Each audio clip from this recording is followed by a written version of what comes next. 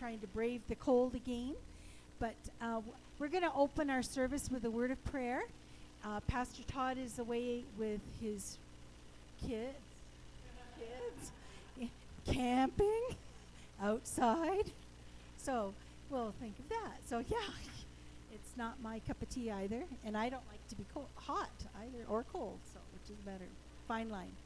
Anyway, let's gather to worship, and let's open our service with a word of prayer. Okay. Dear Heavenly Father, we do thank you for bringing us all together. We want to worship you this morning, Father. We want to honor you in all that we say and do. We pray now, Father, that you will be with us as we lift our hearts to you. And we know that some of our family is not well today. And I pray, Father, that you will be right beside them and lift them up, Father, and encourage them. And we pray now, Father, that as we enter into this worship time with you, that you will be honored and glorified. We thank you for being here and just being right with us. And we know and want to thank you and praise you in your name. Amen. So we're going to start singing a song, if she clicks. And so it's sweet are the promises, kind is the word. Sweet are the promises, kind is the word, dearer far than any message man ever heard. Pure was the mind of Christ, sinless I see. He the great example is a pattern for me. Where he leads I'll follow, follow all the way.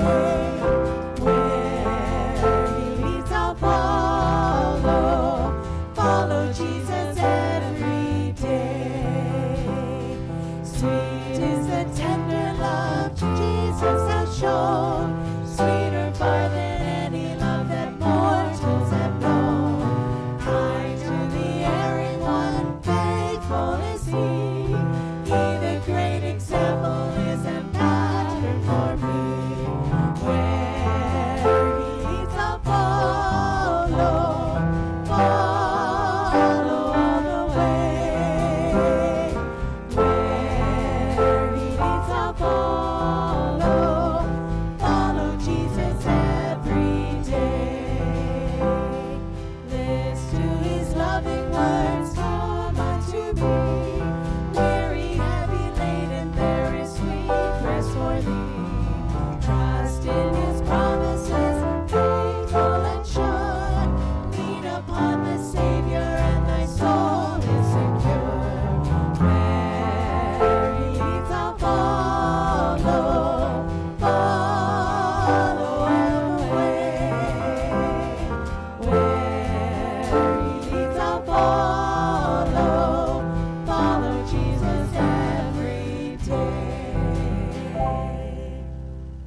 Well, of course, Murphy's Law, Pastor Todd's not here, so I can't get Facebook Live to work. It is telling me that there's nothing there. There's no camera. There's no anything. So we're recording the service, hopefully, successfully. We'll see if that works or not. But I even tried to post a note on our Facebook page to say, sorry, technical difficulties. This is me, Natalie, sorry. And it won't even let me post anything. So, oh well. Anyway, so I'll just apologize to everybody later. So we're just going to roll with it. We're going to keep on going. And I think that sometimes, you know, the start of the year is these kinds of songs were in my mind. We did Count Your Blessings, I think, the first Sunday back. But to follow where God leads, that's an important thing. There's some of us that have big changes coming, and we're following where God is leading. There's people that have little changes in our lives maybe, and we need to take God's lead in our lives. And when we do that, we need to also have a willing heart to follow what he wants us to do. Lord, give me a willing heart. Lord, give me a brand new start. Create in me a love that's real. Give me a willing heart. Lord, give me a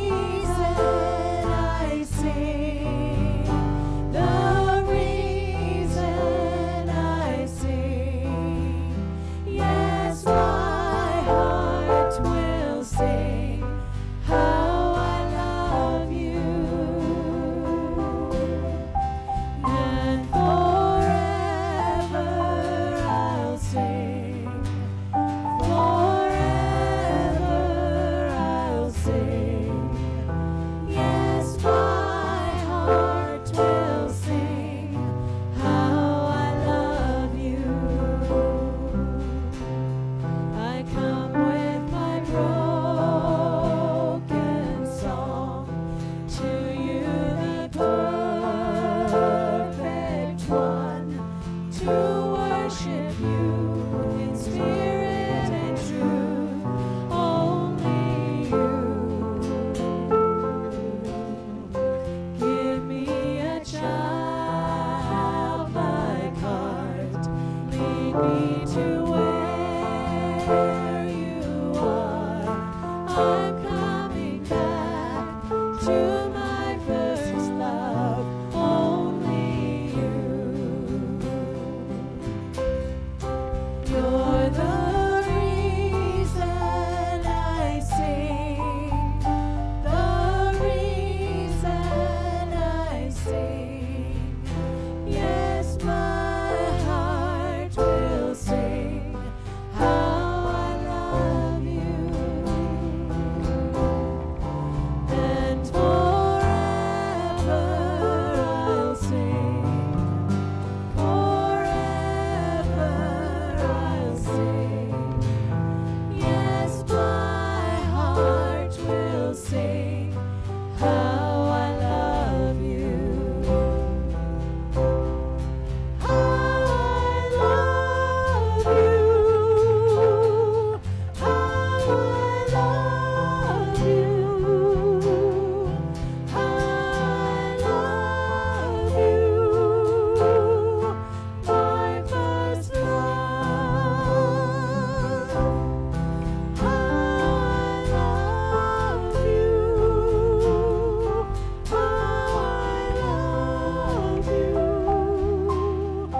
How I love you. My first love.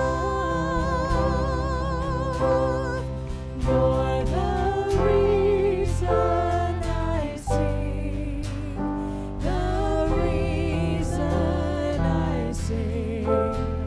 Yes, my heart will sing how I love you.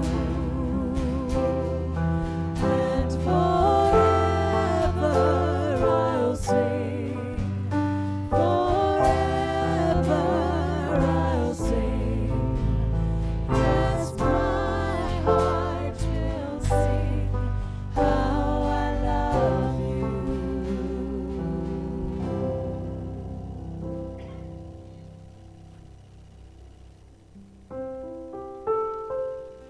Turn your eyes upon Jesus. Look full in his wonderful face, and the things of earth will grow strangely dim in the light of his glory and grace. Turn your eyes upon Jesus. Look full in his wonderful face, and the things of earth will grow strangely dim in the light of his glory and grace.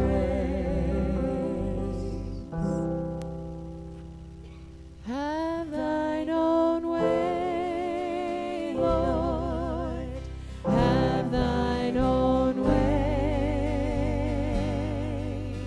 Thou art the potter, I am the clay. Mold me and make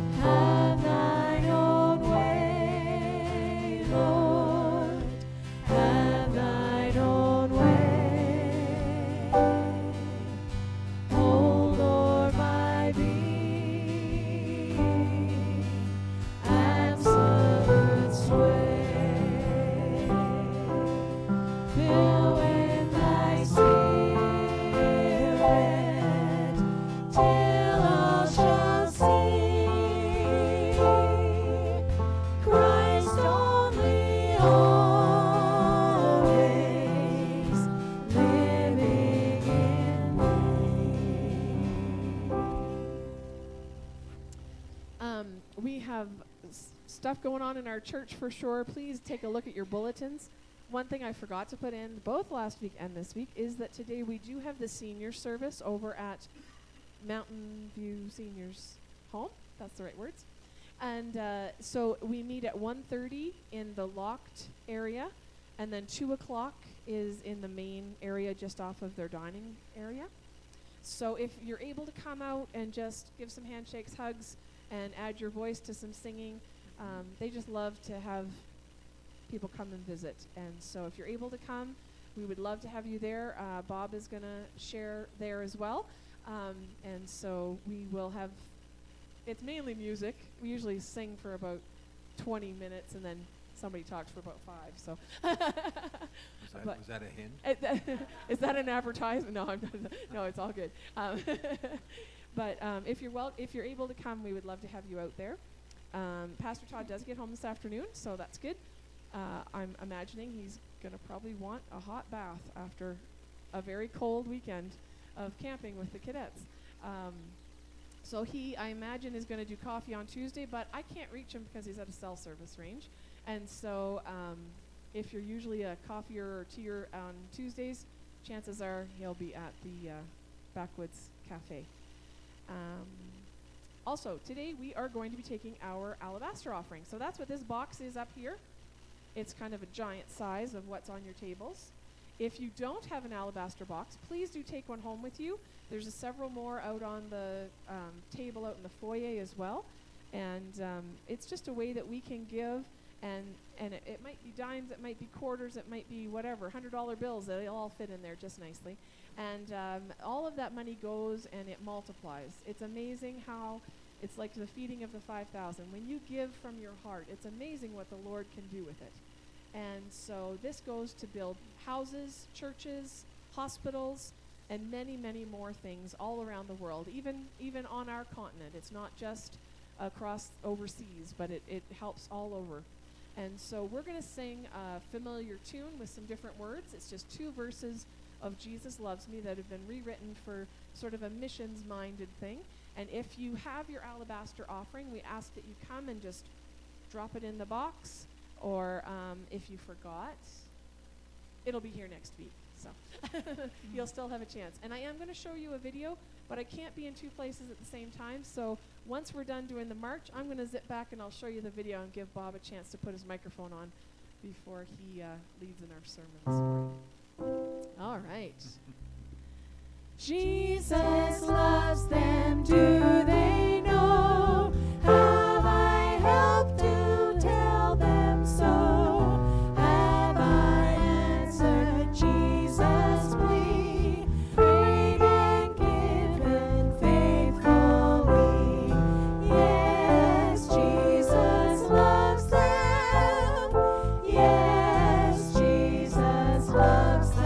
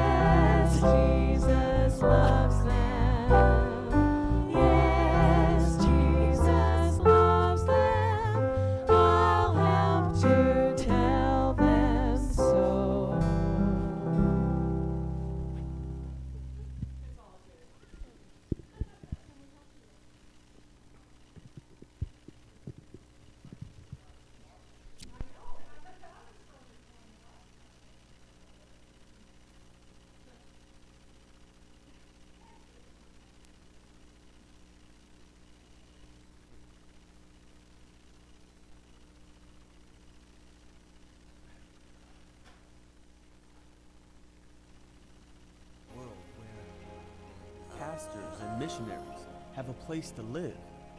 This Jesus. Students have a place to study. Jesus. Oh. Families have a place to receive health care. And everyone has a place to learn about Jesus Christ.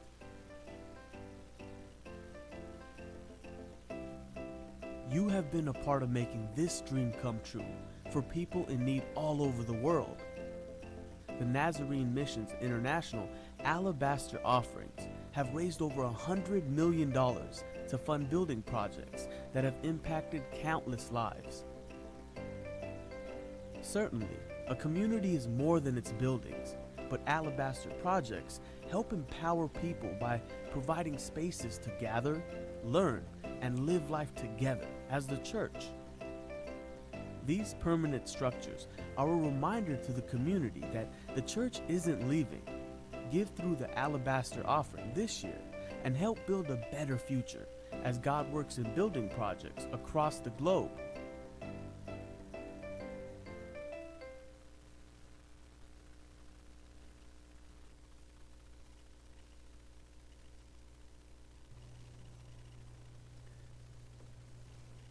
Is that it? That's it.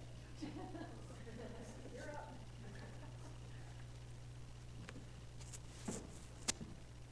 I'm just not too sure whether the wires are running in the right direction here.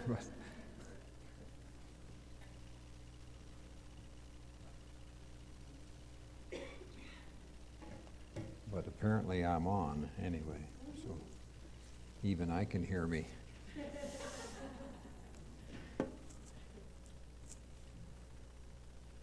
Well, we're going to look in Luke chapter 15, so you may want to look it up and see what you can find. Because it's all about being lost, or something being lost.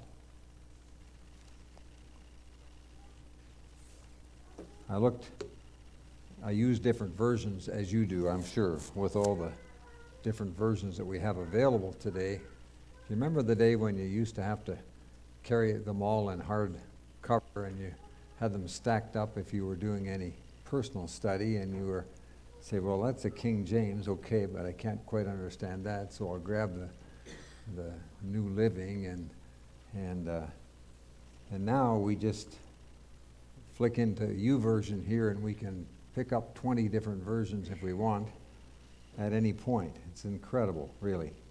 But I got a kick out of the way that this one started, and so just hold your finger in there for a minute. Maybe let's just ask the Lord's help here. Father, thank you that we can share a little bit together now, and I pray that as I present a thought or two here, that whatever is of you would sink home in all of our hearts. We thank you for your presence here with us. In Jesus' name, amen. You know, I was thinking for a new name for Pastor Todd. After this weekend, we could call him Pastor Popsicle, maybe. Don't tell him I said that, but I was feeling sorry for him this morning when I was crawling into the hot shower, and he was probably crawling out of his sleeping bag. Oh, boy. Anyway, a mother, I think I may have told this story to you before, but a mother said to her son who was drawing a picture, what is it that you're drawing? And he said, well, I'm drawing a picture of God. And she tried to straighten out his theology and say, you know, son, nobody really knows what God looks like. And he said, well, they will when I get finished. So, in a sense, that's what was happening here, because in the NLT, it says, that's the New Living Translation, it says, the collectors and other tax collectors and other notorious sinners. I got a kick out of that. I don't know why I got it. Why do we put them in that category? Tax collectors and other notorious sinners often came to listen to Jesus teach. Isn't that interesting? Wouldn't you think that tax collectors and other notorious sinners would have other things that were more exciting to do? But in Luke 15, let's see, this is the message. By this time, a lot of men and women of doubtful reputation, see, they fit into that same kind of thing, were hanging around Jesus, listening intently. And the Pharisees and religious scholars were not pleased, not at all pleased. They growled, "He takes in sinners and eats meals with them, treating them like old friends." Can you imagine? Their grumbling triggered this story. So their grumbling about what Jesus was like and what his lifestyle was like brought him to the place where he wanted to share this story with them. Suppose one of you had 100 sheep and lost one. Wouldn't you leave the 99 in the wilderness and go after the lost one until you found it? And when found, you can be sure you would put it across your shoulders, rejoicing, and when you got home, calling your friends and neighbors, saying, "Celebrate with me, I found my lost sheep." Count on it. That's what you do. There's more joy. He said, count on it. There's more joy in heaven over one sinner's rescued life than over 99 good people in no need of rescue. That wasn't to put down the good people, by the way, but that was to say, there's excitement when you find somebody who's lost. So then he went on and said, or imagine a woman who has 10 coins and loses one. Kathy, didn't you tell this story one time about were the coins on a They were like an engagement type of a thing, and often worn on a band around the head. So when one was missing, it was missing. It's like having one front tooth gone, you know. Yeah, right. You'd get down and look for it, especially if it was gold, right? Won't she light a lamp and scour the house, looking in every nook and cranny until she finds it? And when she finds it, you can be sure she'll call her friends and neighbors, "Celebrate with me. I found my lost coin." Count on it. That's the kind of party God's angels throw every time one lost soul turns to God. Don't you love that? Isn't that neat? Then he says the third lost situation here. There was once a man who had 2 sons, and the younger said to his father, "Father, I want right now what's coming to me." So the father divided the property between them. It wasn't long before the younger son packed his bags and left for a distant country, and there, undisciplined and dissipated, he wasted everything he had. And after he'd gone through all his money, there was a bad famine. Murphy was at work then too, right? All through that country there was a famine, and he began to hurt. And he signed on with a citizen who assigned him to his fields to slop the pigs. He was so hungry he would have eaten the corn cobs in the pig slop, but no one would give him any. Ooh, that brought him to his senses. He said, "All those farmhands working for my father sit down to 3 meals a day, and here I am starving to death. I'm going back to my father, and I'll say to him, 'Father, I've sinned against God. I've sinned before you. I don't deserve to be called your son. Take me on as a hired hand.' He got right up and went home to his father. And when he was still a long way off, his father saw him. His heart pounding, he ran out, embraced him, and kissed him. The son started his speech. 'Father, I've sinned against God. I've sinned before you. I don't deserve to be called your son ever again.' But the father wasn't listening." Isn't that something? He was calling to the servants, "Quick, bring a clean set of clothes, dress him, put the family ring on his finger, sandals on his feet, then get a grain-fed heifer and roast it. We're going to feast. We're going to have a wonderful time. My son is here, given up for dead and now alive, given up for lost and now found." And they began to have a wonderful time. 3 lost items. Why was Jesus telling these notorious sinners and tax collectors about lost items? What was his point? Well, obviously, he wanted them to know something about his Father. They had the wrong impression. Here they were looking at Jesus, seeing Jesus as a teacher and prophet and someone who was going about doing good. Therefore, we need to cage him up, and we basically want to control his behavior, and we know how he should be acting, and we're very disappointed in him. In fact, we're mad at him because he's just compromising everywhere, taking in, eating with sinners. Right? He said, "Let me tell you about my dad. Let me give you 3 stories to tell you about my father. My father's concerned and lovingly interested when anybody's lost." and he goes out of his way. I don't know if any of you have ever, can you picture taking a sheep and putting it over your shoulders? I've had sheep. You can put the little ones over your shoulders, but you wouldn't care to put some of those big ones. No. We won't go into sheep. He was telling those people, let me tell you something about my Father. Let me draw you a picture that maybe you can understand. And when you see it, you'll have a new impression about God. Prodigal, we call that son the prodigal son. I looked up the word, I Googled prodigal. And prodigal apparently is extravagant.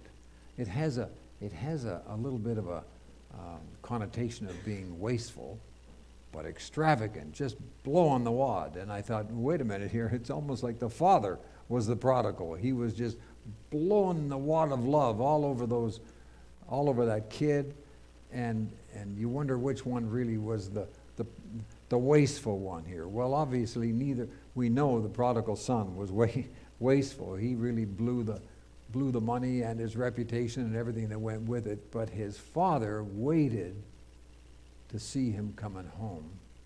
That's another whole sermon. We can talk about why he didn't go looking for him. But I think sometimes we see lots of pictures that God gives us the freedom to do what it is we want to do, and waits for us to run out of corn cobs and wake up, hit the wall. We talk about it. Have you never prayed for your kids? Oh Lord, let them hit the wall, just not too hard, right? But let them hit the wall, because they can't. If they keep going in the direction they're going, they're going to wreck everything. And there's the father, and there's been a lot written. I would recommend you look for books about and stories about the prodigal son and the father hitching up his robes and running to meet that kid coming down the road smelling like a pig, and wraps his arms around that filthy little critter who embarrassed him to the eyes. You imagine those sinners and tax collectors thinking about that? What? He hugged him?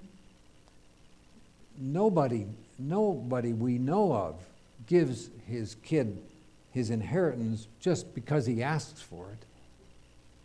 We can't imagine that kind of a earthly father doing that. And then runs and hugs him when he's coming home and throws a party. Man, they were getting a different picture, weren't they, of what God was all about, because Jesus was telling them about his Father. And if I draw the picture, they'll understand. They'll know what he looks like. Well, it's great to hear about God. Jesus knew they needed to hear about God, but he knew they needed to see him. Jesus came, said to John in John chapter 1, maybe you can follow me as I look up John chapter 1. It goes pretty quickly when you try to do that, until you're trying to do it in a hurry, and then you can't find anything.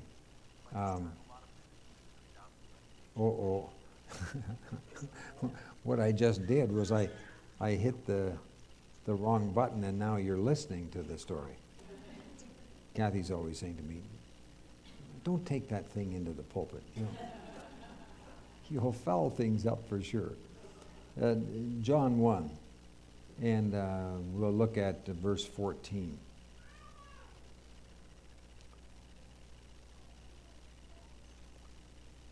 The Word, John says, became flesh. The Word became flesh and blood. I guess I'm still reading from the Message. The Word became flesh and blood, moved right into the neighborhood. We saw the glory with our own eyes, the one-of-a-kind glory, like Father, like Son. Generous inside and out, true from start to finish. John pointed him out and said, this is the one I told you was coming after me, but in fact was ahead of me. He's always been ahead of me, has always had the first word. And then it goes on to explain about how the Word was made flesh and moved right into our neighborhood. E. Stanley Jones said, Christianity puts a face on God. He said, Jesus is God's face. If you look at John 14, you can flip over to John 14, verse 8. We find a story about Philip, who is walking up to Jesus and he's saying, Master, show us the Father, then we'll be content. People wanted to see God. What's God like? What's he look like? Show us the Father, then we'll be content.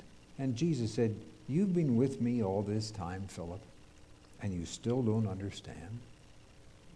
To see me is to see the Father. So how can you ask, where is the Father? Don't you believe that I am in the Father and the Father is in me? The words that I speak to you aren't mere words. I just don't make them up on my own. The Father who resides in me crafts each word into a divine act.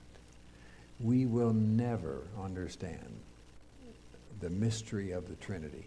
We'll never be able to fully comprehend the mystery of the Trinity. Father, Son, Holy Spirit. There's a relationship. They relate to one another, and yet they are one.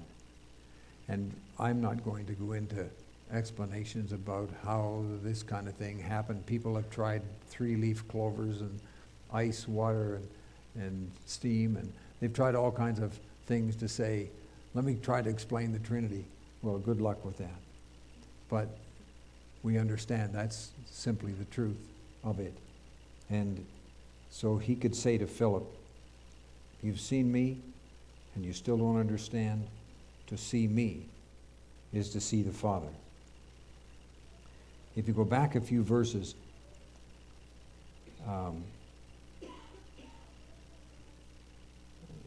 me think. You know, I tried typing on my technology, and I don't really get along.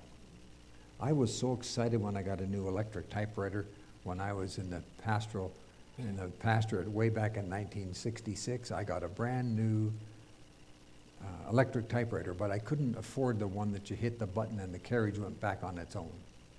It was electric in the keys, but I still had to slide it back. Remember that?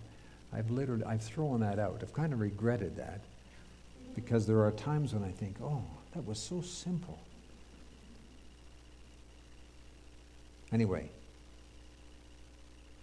Jesus said, don't let this throw you. You trust God, don't you trust me? There's plenty of room for you in my Father's home. If it weren't so, would I have told you that I'm going on my way to get a room ready for you? And if I'm on my way to get a room ready, I'll come back and get you so that you can live where I live and you already know the road I'm taking. Master, we have no idea where you're going. How do you expect us to know the road? Jesus said, I am the road, right? I am the road. I am the truth. The men are getting together. Some of the men are getting together. Those who can get up early enough. No, I'm only kidding. And we are talking about truth. And what an incredibly interesting subject. And what an incredibly captivating subject, because truth is what we operate in. And when we follow Jesus, we follow the truth. And truth and trust and they just go together. And Jesus said, I'm the road, also the truth, also the life. No one gets to the Father apart from me. If you really knew me, you would know my Father as well, and from now on you do know him. You've even seen him. Wow. Well, the world today is increasingly soured at religion. I just heard today that maybe you heard context this morning. We sometimes flip around to different Christian programs as we're getting ready. We've watched 1 or 2 sermons already, so Kath doesn't really need this one.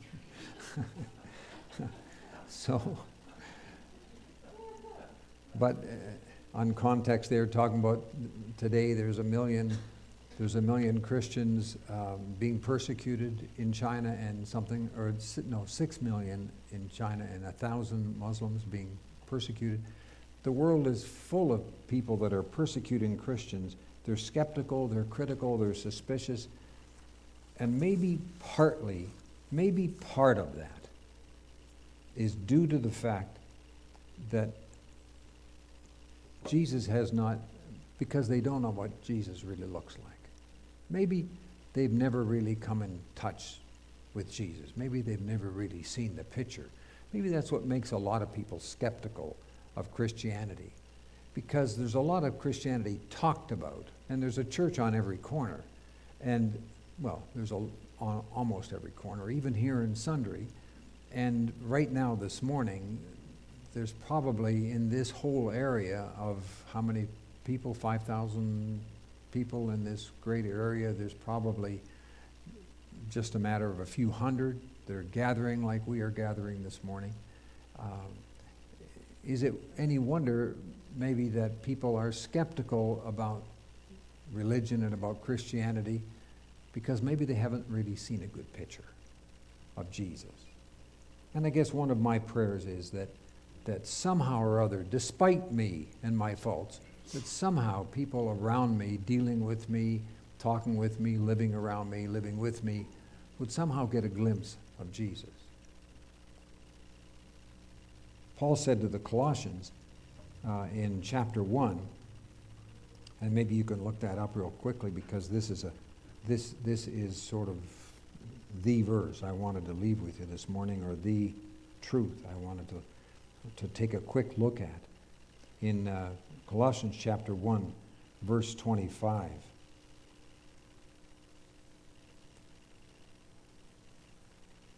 Verse 24 says, I want you to know how glad I am that it's me sitting here in this jail and not you.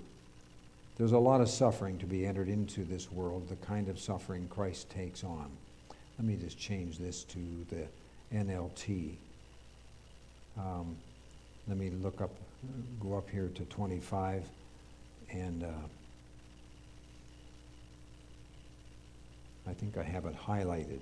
It's one of the neat things you can do. This includes, so he says, yet now he has reconciled you to himself. Here he is talking to the people in Colossae. Yet now he has reconciled you to himself through the death of Christ in his physical body. And as a result, he has brought you into his own presence. And you are holy and blameless as you stand before him without a single fault. That's verse 22. But you must continue to believe this truth and stand firmly in it. Don't drift away from the assurance you received when you heard the good news. The good news has been preached all over the world, and I, Paul, have been appointed as God's servant to proclaim it. I am glad when I suffer for you in my body, for I am participating in the sufferings of Christ that continue for his body, the church. God has given me the responsibility of serving his church by proclaiming his entire message to you. Now, this message was kept secret. Now your ears perk up. There's a secret. We all love a secret, don't we? This message was kept secret for centuries and generations past, but now it has been revealed to God's people. For God wanted them to know that the riches and glory of Christ are for you Gentiles too. That includes us. And this is the secret. You're all sitting on the edge of your seat. Christ lives in you. This gives you assurance of sharing his glory. Christ lives in you. Whew. I mean, take that in.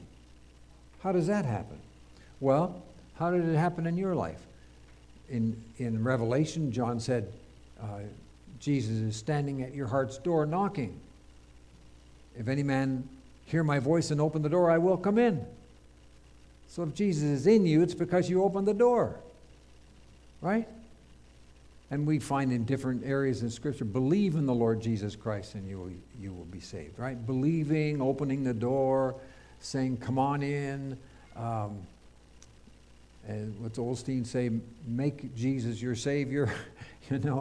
Believe in the Lord Jesus Christ. So, you open the door. We tend to talk a lot about Jesus in my heart. But there's only one place in Scripture that talks about Jesus in your heart. Specifically. Just one place. I'm not saying that therefore that's not important. It is. But isn't it interesting that so much of what we talk about, I've asked Jesus into my heart, I've asked Jesus into my heart. Asking God, the glorious Father, in Ephesians 1:17, the glorious Father of our Lord Jesus Christ, to give you spiritual wisdom and insight so that you might grow in the knowledge of the Lord. Oh, that's okay. Depends on what translation you're reading, but it talks about he's in your heart. But 5 times in Scripture, 5 different times, he talks about Christ in you. Christ lives in you. No, I kept losing things on that computer last night. Here it is. 5 references to Christ in me. So there's 1 about Christ in our heart, reference in Scripture. There's 5 about Christ being in us. There's 165 references to our being in Christ. So, being in Christ, Christ in me, Christ in my heart. Where is he? He's in here. You know, that makes us look at some of the things we say and even some of the songs we sing. 2 Corinthians 4:17 says, well, we have this treasure, Christ, in an earthen vessel. That's why counselors are kept busy. That's why I have been sweating it out for 27 years down the road, because there's so many earthen vessels around. You know what that means, a clay pot, which means most of us are kind of battered, bruised, and cracked. And sorry if you're offended, but it often has to do with the way we were raised, the homes we were raised in. None of us got to pick our parents, you know, and for the most part, they didn't get to pick us either, unless you are fortunate enough to be adopted. And then they took a look at you and said, yes, we're taking you home, right? So most of us have a background that has somehow cracked, chipped, split, given our clay pot, our earthen vessels, some hassle along the way. But we now hold this treasure in this vessel. That's one of the reasons why sometimes church boards don't always get along with one another. And I said, I'll never belong to another. No, I didn't. Not quite that way. That's often why you hear about splits in church. It's because earthen vessels get in the way, you know. And we have to keep reminding ourselves, who are we? We are in Christ. Christ is in us. We need to listen up. We need to tune in. We need to realize we're joined to him. We're joined to him. He says in Galatians 2:20, my old self has been crucified with Christ. It no longer is I who live, but Christ lives in me. So I live in this earthly body by trusting the Son of God who loved me and gave himself for me. That's how I live. That's how you live. That's how we live, by trusting Christ who lives in us.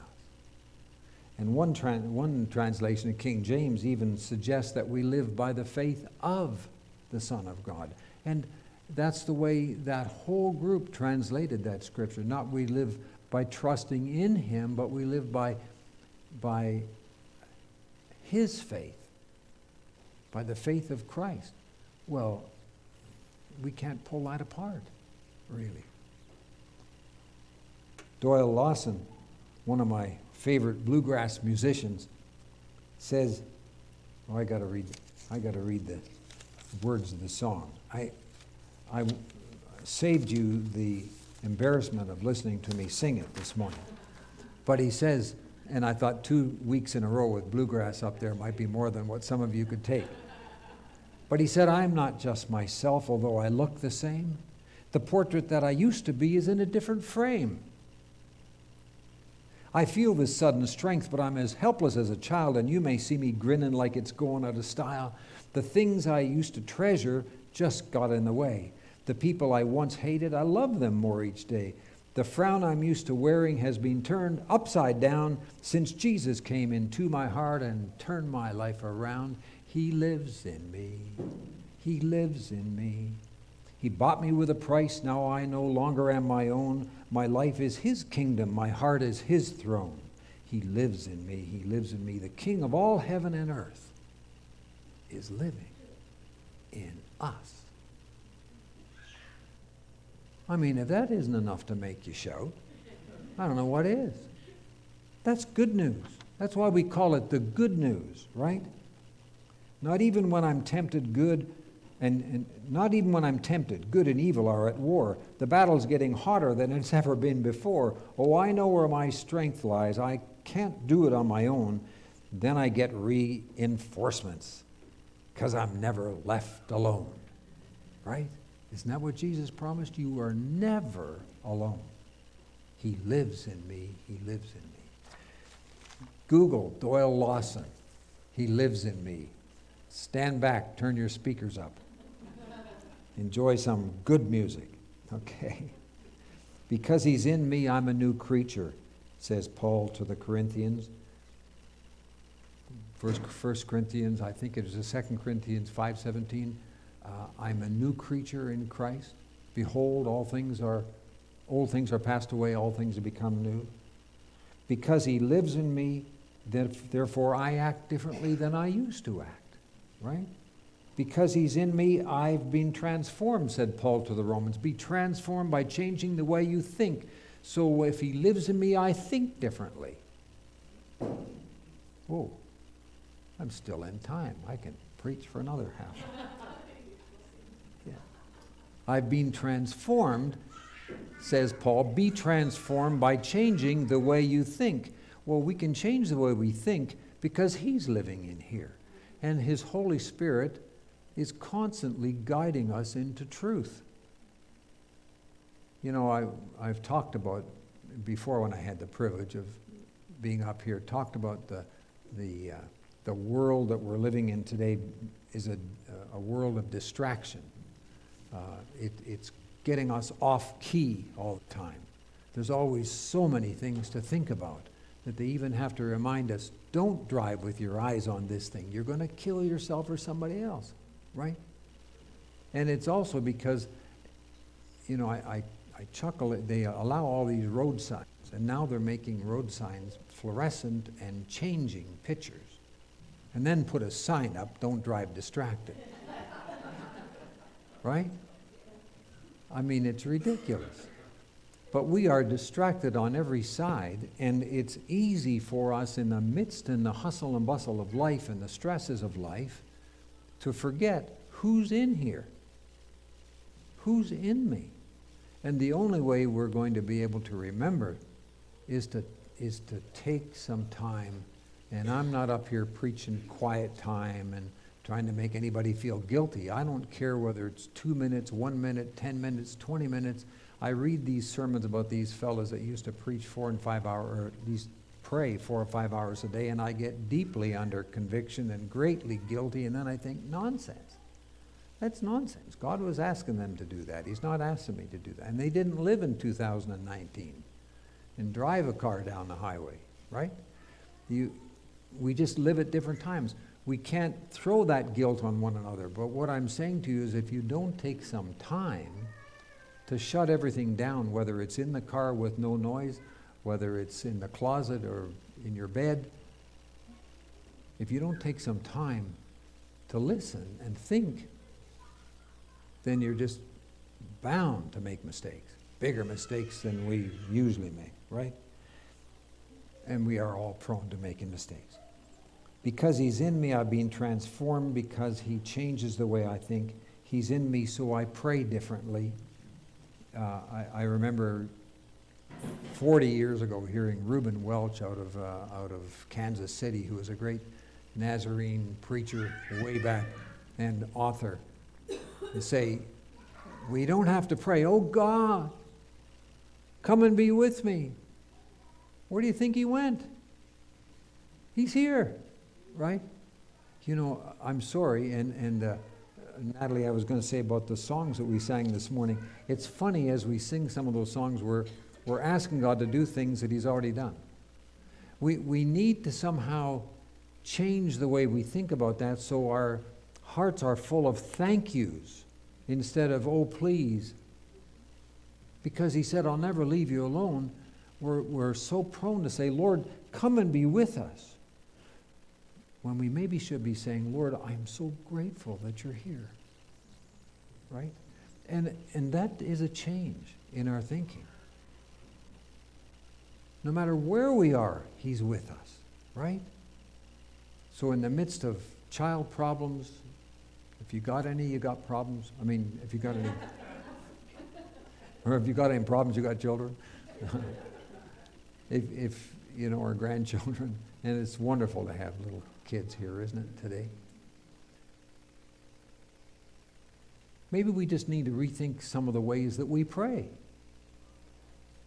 understanding that He's here. You know, we sang, "Search me, O God."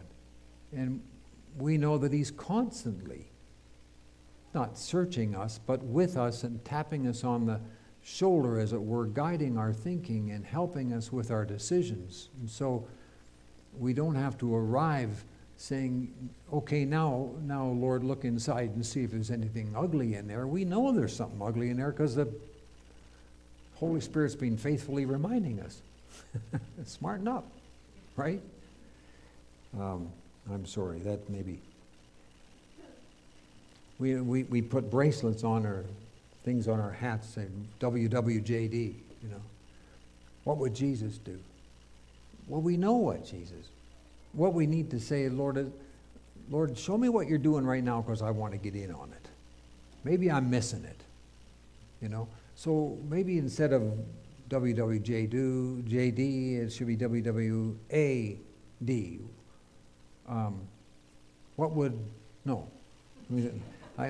I'm losing my alphabet here. It should say something about, what are you doing, Lord? WADL. What are you doing, Lord? I just read a little funny about a guy who walked into the shop where they were selling hats, and he saw a hat up there that said WWJD, and he said, "What's that mean?" And the fellow said, "Well, it means what would Jesus do?" And the guy took it down and he said, looked at it and he said, "Well, I know one thing Jesus wouldn't do is buy this hat. It's too expensive." Anyway, that was not part of my sermon. So what does God look like? What does Jesus look like? Are we painting a picture? Yes, we're painting a picture. We are inadvertently or on purpose or accidentally, every day we live, all the time, we are painting a picture. Our prayer, Lord, help people to see in my picture your kindness, your love, the fruit of the Spirit, love, joy, peace, patience. Help them to see that in my picture so that, like Jesus saying to the tax collectors and other sinners, when whoever were around, if you stick around with me, you'll get a glimpse. We don't want to say that to people because they'll say, "Oh, who do you think you are?" Right? So maybe I need to sneak up on them a little bit. But those who are closest to you, they know who you are. And they're the ones, if they love you, can tap you on the shoulder and say, "I think you smudged your portrait." I think that's a real mark, you tore your picture. And they love us so much, they can encourage us to get the Scotch tape out or something. The blood of Jesus Christ cleanses from all sin, continues to cleanse from all sin, right? And He helps us to keep our portrait looking healthier and healthier and more like Him all the time. So let's pray. And maybe just before I begin to pray, are there folks this morning who would like to say, "Bob, pray about this or that," or would maybe want to join me in prayer?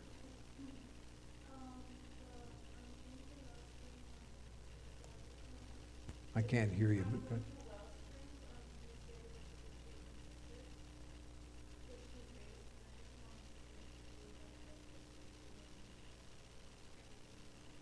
sounds like a good move. Good stuff. And Carol is reminding us this morning that she has someone in their extended family has just passed away, and the funeral is today. And so we need to pray for that family. And just want to thank the Lord for the opportunity to be here today. Father, it is so good to gather with our friends, to be able to share the love of Jesus with one another and to be reminded sometimes by one another or by reading your word just how wonderful you are. And Father, we read today how even 2,000 years ago, the same concern was on your heart, that people would have a healthy picture of you. And here we are, Father, the products of your love. You have changed our lives. You've given us hope. You've given us new life. And we gather here this morning redeemed by the blood of the Lamb, and rejoice in that fact. And we pray that you would guide our thinking through this day, keep us mindful of your presence with us, and remind us, Father, if there's something we need to hear from you, that we take a little time to just to especially tune out the world, so that we can hear the still small voice faithfully speaking to us. We pray, Father, for Nikki as she takes another step of journey in her life toward healthiness in every way. And we pray for Carol's family today, especially those down south who are attending, and the friends and neighbors and folks that have known this lady. As they attend that funeral, we pray that your presence would be felt and known, and that the name of Jesus would be honored there today, and that you would comfort those who are hurting. We thank you for your love today in Jesus' name. Amen. Amen. Now there's a song I wanted us to close with, and the ladies are going to help us, and the ladies and gentlemen. It's a hymn in the book that you probably have sung before, but maybe not for a long time.